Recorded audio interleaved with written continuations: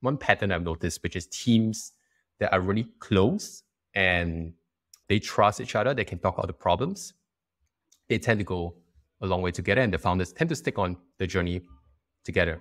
The second one is mission, right? If they have a clear mission and they're very clear about why they're doing this for a purpose larger than that of just serving themselves. If you have a mission that you are living for, that you're fighting for, that's larger than yourself, then that will give you the motivation to keep going when things are tough.